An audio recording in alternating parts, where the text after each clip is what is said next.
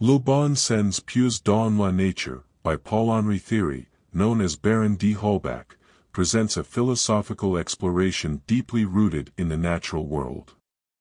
Published in the 18th century, this work embodies Enlightenment ideals, advocating for a rational understanding of life derived from observations of nature.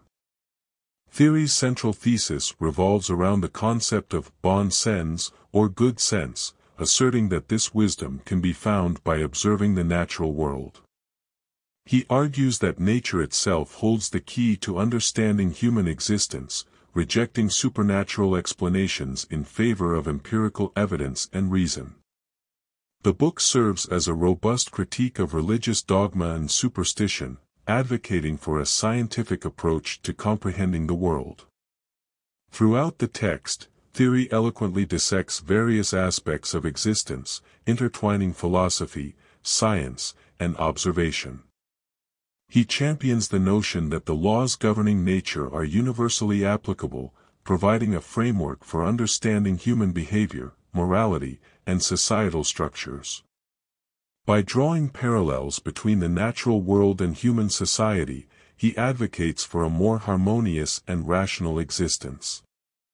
One of the primary themes explored is the rejection of religious authority in favor of empirical observation and rational inquiry. Thiry posits that relying on superstition and religious doctrines hinders progress and understanding. Instead, he advocates for a scientific mindset, emphasizing the importance of evidence-based reasoning in critical thinking. Furthermore, the text delves into the concept of determinism, arguing that natural laws govern everything, including human actions. Thiry's deterministic perspective challenges notions of free will, suggesting that human behavior is a product of environmental and societal influences, echoing ideas that gain traction in Enlightenment philosophy.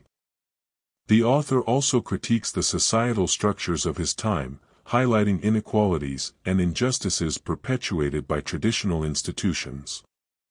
He calls for a restructuring of society based on rational principles derived from nature, advocating for equality, justice, and the pursuit of common good.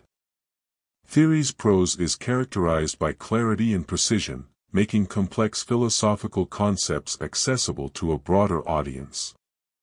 His arguments are well supported with examples from the natural world, demonstrating the interconnectedness of human life with the environment. Moreover, the book's enduring relevance lies in its emphasis on empirical observation and rational inquiry. Thiry's advocacy for a scientific approach to understanding the world foreshadowed the advancements and ideals that would later shape the age of reason and scientific progress. In conclusion, Le bon sens puisé dans la nature stands as a seminal work advocating for a rational, nature-based understanding of existence.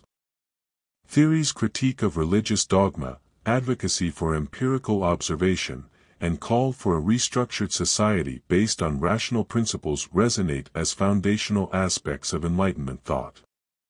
The book's enduring relevance lies in its advocacy for a scientific mindset and its insistence on deriving wisdom from the natural world, shaping discussions on philosophy, science, and societal structures for generations to come.